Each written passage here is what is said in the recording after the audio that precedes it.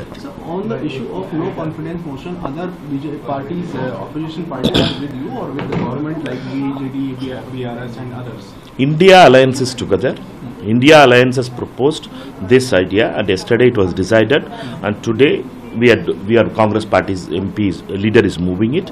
But we are very clear that it is we wanted to break the arrogance of Mr. Modi. The way Mr. Modi is behaving and as an arrogant person, not to come to Parliament and make a statement on Manipur, forces the opposition parties, particularly the northeastern people.